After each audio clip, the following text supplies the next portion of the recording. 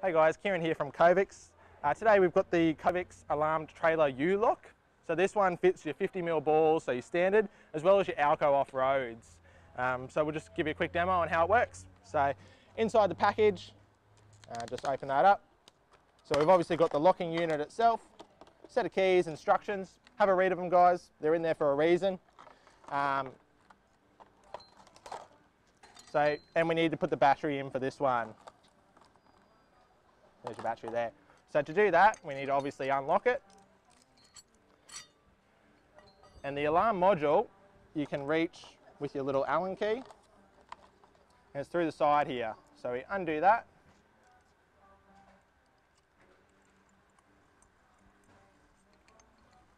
And our little alarm unit, if you undo it the whole way, will drop out. That's your alarm unit in there. It's the same as the other ones, guys. We've got a little rubber casing there. We pull that out, we put the battery in, and when you put the battery in, you'll hear a beep. And here's one I've prepared earlier. This one's already installed, and we'll just show you how it works. So, really simple and easy. Turn the key. It's 12 o'clock. Lock that up. Drop the bars down. Find where. We find that the second little groove there is the best one. Once you find the groove, it'll lock on. So you heard one beep there, that means that it'll arm, so give it 5 seconds. Now it's armed. So if we're going to try and move the boat, you get a warning beep. If we continue to move it, we'll get a second one. And then it's going to go off at 120 decibels. And that's going to go for 10 seconds. To unarm it, we just turn it the key to 12 o'clock again, and that's going to unarm it. So now that we hear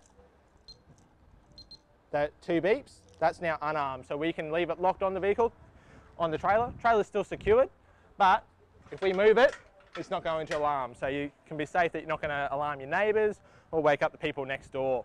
So that's pretty much it, guys. This one can also be used on the vehicle. So that's why it's got the grooves down the bottom here.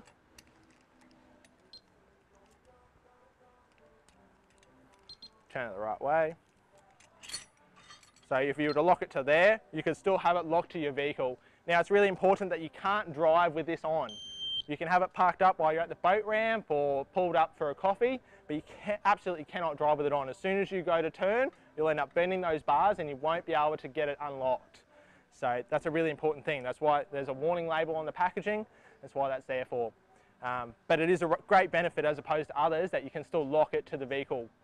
Perfect, as I said, while you're at the boat ramp or pulled up for a coffee. So no one's going to just pick your trailer up and take it for a walk. So that's it, guys. Thanks for watching.